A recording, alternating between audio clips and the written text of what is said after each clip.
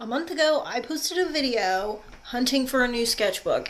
I asked you guys if you would want to see a sketchbook tour, and for those of you that said yes, this video is for you.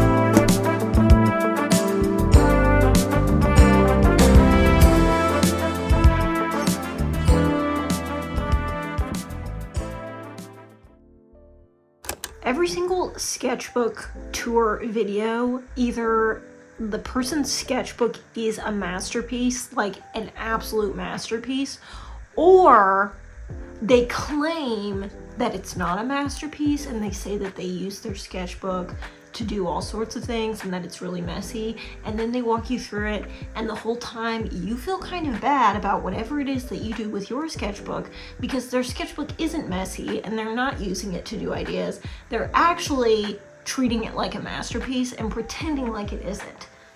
I'm here to tell you that my sketchbooks are neither one of those. They are not masterpieces, and when I say that they are messes and that I use them to develop ideas, I mean that.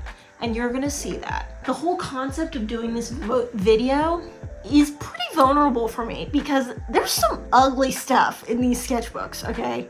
Downright ugly, embarrassing for me to say that I'm the one that did that. But I feel like it's valuable because every time I see a sketchbook tour video, I always feel bad about myself afterwards. I feel like I'm not a good enough artist, that I haven't worked hard, that my creativity isn't good, and that's just not the case. I think these artists are working their ideas out in some way, they're just not showing it in these sketchbook tour videos. And maybe they don't work their ideas out in a sketchbook, that's fine, I don't care. But I don't like the feeling, and I don't want you, if you're someone who has an art practice or is just doing it for fun and you're using a sketchbook, I don't want you to walk away from this video feeling like if you make a mistake or if your sketchbook is messy or if you scribble on some of the pages, it's not a valuable practice, because it still is, and you're gonna see that. So, with that disclaimer in mind, let's do this. Okay, so this was my very first sketchbook ever. Not ever, that's a lie. I've had a lot of sketchbooks. I got this along with my very first set of Winsor & Newton Cotman watercolors, the like compact set. So here's me swatching the colors. Memorial Day 2018, you guys. Stunning. This is what I'm talking about, okay? This is vulnerable for me. There's some trash in here. Trash. Ooh, this was a little watercolor I did of the day that my friend and I took our graduation pictures. We took them up in the mountains by this lake that's close to where I grew up. Ooh, my first attempt at travel sketchbooking for my graduation. My cousin and I got to go to Phoenix and stay at this resort. And I know what you're thinking, Phoenix? Who cares? I did, okay? I was 18 years old and I thought it was incredible. I remember very vividly, this was my first time ever going to a quote-unquote bar, okay? It was a virgin drink, obviously. I don't remember what it was, but based on my drawing, it kind of looks like a mojito. Day 2. Yeah, this little travel spread is super fun for me because it helps me remember exactly what happened on that trip. I think that's what a great travel sketchbook does. So, yes, I remember I really loved Scottsdale. Oh my gosh, I forgot about this. Corey, if you're watching this video, these spreads should unlock some insane memories for you. I remember this vividly. I was really proud of how this watercolor was going, and then I messed it up, got so mad, and abandoned it, which is a common theme for me in my sketchbook. If I'm not liking an idea, if I'm frustrated with something, I will be abandoning it. Nonsense. Not sure what happened here. No idea why the whites of her eye are green. This looks like an attempt. Oh yeah, San Diego. An attempt of a travel sketchbook page, but I must have run out of time. I don't know what happened here. Ooh, Colton and Auntie. What? Evil Peter Pan. This is what I'm talking about, okay? Sketchbooks are nonsense. And if you don't treat your sketchbook this way, that's fine. I don't think there's a one-size-fits-all for sketchbooks, but for me, it's nonsense, as you can see. Half a drawing of my childhood dog. Why did I draw this off the page? I bet you I thought I was cool. Looking at this now, why? Oh, this was the school that I went to had this like really cool historic building that most of the classes were held in. This is a really unfinished bad drawing of it. This is a drawing of a piece of a cinnamon roll at our favorite coffee shop, Lavender and Honey. Nothing comes close to this place. I love this coffee shop with everything in me, and part of it is nostalgia, okay? But I still love it with everything in me. Clearly, I was feeling overwhelmed. I use sketchbooks to process emotions, and this is me processing a feeling, obviously. This guy, I want to talk about this. This is one of the first sketchbook pages I remember being very proud of. Looking at it now, it looks really simple and elementary, but I remember doing this and thinking, wow, I did that. Another painting of Lavender and Honey. Hate, hate, hate, loathe entirely. Name that movie. More poetry, doodling. Oh, okay, and then the last part of the sketchbook, for Christmas, I got a set of alcohol-based brush pens, or no, water-based brush pens, which was my first experience with something like that. So this is me just kind of, oh yeah, Artesia real brush pens. Yeah, so that's my very first real sketchbook. This is my next one, Ditch the Spiral. My favorite movie of all time is Cinderella. Some more just doodling, nothing super serious. This is all early 2019, I think, when I kind of was first toying with the idea of taking a sketchbook seriously. I love this one. Probably one of my favorite sketchbook pieces of all time. Ooh, okay, this is a good sketchbook spread. So, spring of 2019, I left a school that I had originally went to, and I was going to a community college in Pasadena. And at that time, I was commuting to Pasadena. There was one time I was driving on the freeway, and there were like some Caltrans workers that were like working on the side of the freeway, like on the shoulder, doing some things, whatever. The Caltrans workers were like moving leaves around, and these moths were just coming out of nowhere. It was like they had all been birthed on the side of the freeway, and it felt so magical. In my mind, they were super colorful like this, but I'm pretty sure they were all like a golden brown color, but yeah. This is a fun one. I think this is me experimenting a little bit more with being intentional in my sketchbook as opposed to just drawing nonsense. This is a sketch that I did of a concert that I went to. Okay, this is for a project that someone I knew at the time wanted to write a children's book, and they wanted me to illustrate it. The whole project was like kind of done backwards, but I was so excited about it. I was so interested in the idea of doing this that I was just like, I don't care, I'm just gonna do it. So this is me really working out ideas, and you're gonna see more of this. Again, trying to be more intentional.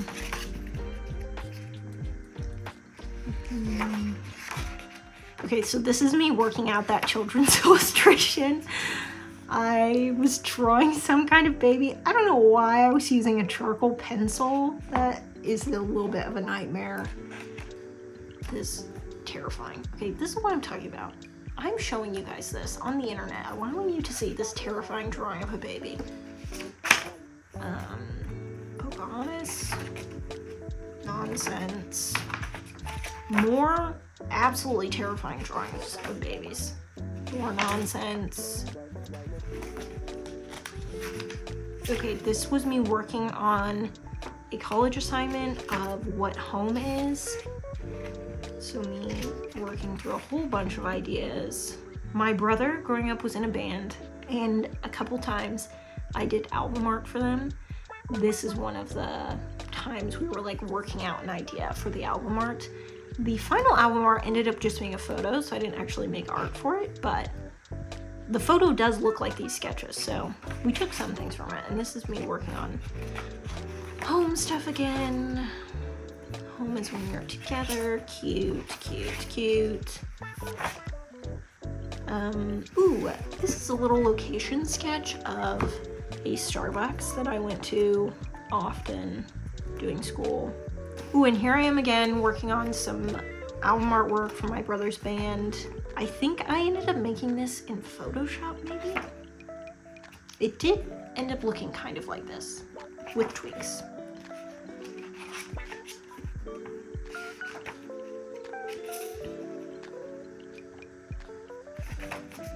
Some first iterations of what my current art style looks like, which is kind of fun to see.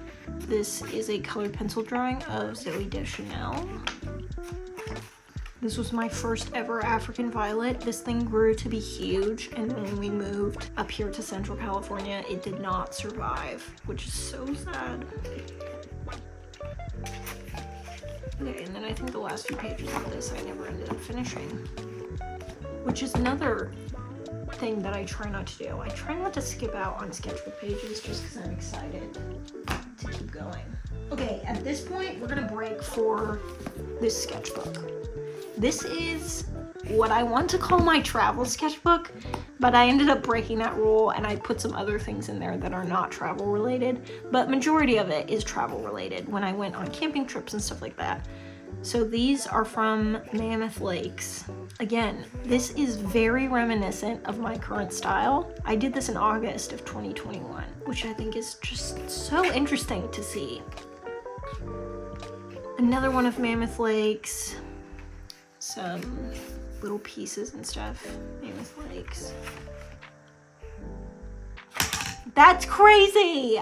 August of 2021. This is a painting of a Stellar J, which currently, right now, I am in the middle of Peachtober, and one of my characters that I've been painting in a lot of the Peachtober pieces is a Stellar J. Lots of little, like, nature studies. Again, I think this is also Mammoth Lake. This is an unfinished painting of Half Dome that I did on site up at Glacier Point. Okay, so this is where things kind of started to fall apart in the travel sense. This is not a travel sketch, this is just a drawing that I did. I remember this really clearly. I did this drawing when I hadn't been drawing in a while, and sometimes when I fall out of my practice, I feel like I can't draw anymore. Like, I feel like I've lost my skill. Like, you haven't ridden a bike in years and you think, maybe I don't know how to ride a bike anymore. And sometimes it really helps to just like jump in and do something. And it always surprises me what it ends up turning out like in the end. Because this, looking at this right now, this is incredible. It's hard for me to believe that I drew this, but I remember distinctly I was doing this because I had fallen out of practice and I felt like I couldn't do art anymore. This is another Mammoth Lake one. I've been to Mammoth a lot of times. This is a drawing of one of the roses from my engagement. Okay, some more just like random sketches. This is from when I went to the Getty. I have an entire YouTube video about this sketchbook spread. So if you want to see this being created, you can go watch that video. It's one of my very first videos. Another travel landscape. I don't know where this is. Oh, I think this is in Lake Tahoe. Potentially. Unfinished. Oh yeah, definitely. Okay, this is a spread that I did at our campsite in Lake Tahoe this past year. We went camping there for 4th of July. So kind of a travel sketchbook spread. Yeah, so a couple more pages in here for some other camping trips that we take. Okay. This ugly Canson sketchbook. I don't even know if you can call this a sketchbook. It's more like just a pad of paper, but anyways. This was when I wanted to practice my anatomy more. I don't draw people very often. I don't know if you can tell. I draw eyes, but that's kind of it. So yeah, that is what this is. Me practicing my human drawings. Some more, but just in ink. Some shapes. And orange. I really wanted this like expensive hand crocheted cardigan, and I really wanted these Winter Solstice Nike Dunks. I still to this day love these shoes. I think they're so cool. But I was like, I have no business spending this kind of money and I'm not gonna buy these things. So instead of buying them, I drew them, which I think is a great idea. Okay, this is from a video that never came to light. I asked some friends on Instagram to tell me random things I should draw from memory, and I think I had maybe 5 minutes to draw each one, and then I rated them for how well I did. Yeah. A whole video that I filmed and never came to light and is on the hard drive that, you know, died. It's gone forever. So we'll never see that video. Drawing of my breakfast. This is when I was trying to decide my own personal brand for my art. I couldn't decide if I wanted it to just be my name or if I wanted to go with this cute idea, which history is made. You guys obviously know I went with Made by Toast. Aw, here's a cute little drawing of Corduroy when he was 12 weeks old. Something unfinished. This is me planning for my California painting, which was like a big painted illustrated map of California with cool significant locations. Me trying to decide what the locations are / what the item should be. This is me figuring out if I have them dispersed enough on the map, if I want to fill more holes with other locations. This was me planning for Peachtober last year. I feel like I had a lot of really great ideas for Peachtober last year, just wasn't able to do it. It just didn't work. I had 2 trips in October, was not in the cards, but cute ideas. Favorite things to draw. Okay, this is from January of this year, 2024. And I think this is when my sketchbook practice actually clicked for me. Like, it actually started to make sense to where I understood what I use my sketchbook for and why it's so important to me. And I think you can kind of see it in how these go.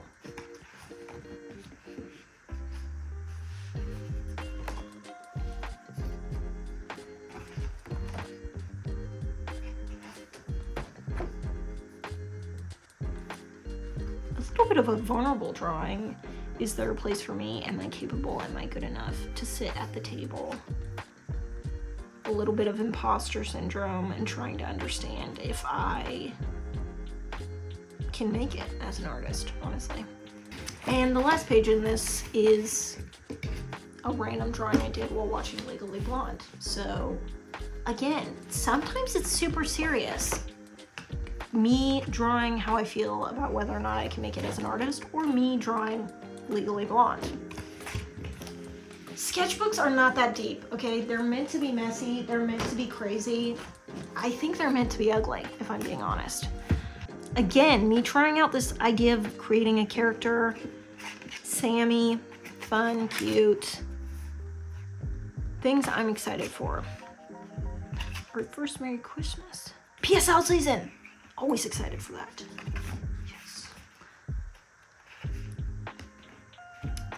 This is me again doing that. This weird long dog. I have a whole YouTube video about this page. I love this one. Honestly, I should turn this guy into a sticker. He's really cute. March 19th, 2024. So this is a sketchbook spread I did right before we moved, which is crazy. And this is when we moved.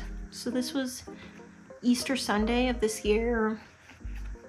A lot of these I've posted on Instagram, so if you follow me there, they're gonna look really familiar. But oh, and here is me planning for a boots painting that I did. I had a whole video for that painting. It also got lost in the great hard drive death of 2024. This is a drawing of where we live now in Santa Cruz with some just random things. Oranges. Again, sketchbooks are not that serious.